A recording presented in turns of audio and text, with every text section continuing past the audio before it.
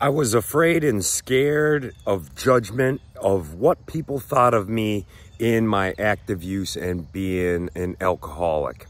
How do I know this?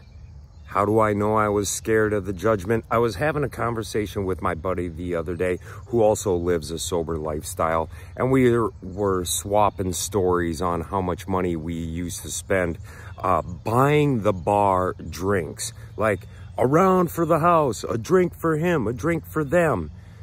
And he said, it wasn't because we were trying to be kind and nice. I thought I was trying to be kind and nice. Maybe I was, maybe I wasn't. But he said, you were afraid of being judged. And I'm like, how so? He's like, if you buy them a drink, then they now are on the same level as you are in drinking alcohol and then cannot judge you. You took that away from them, the ability for them to judge me, by buying them a drink.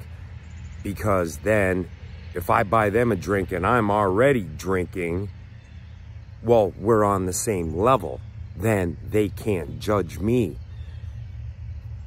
Now, of course, I probably had 12 more than what the other guy had, but I took away that judgment because it leveled the playing field in my mind subconsciously. That's kind of tricky.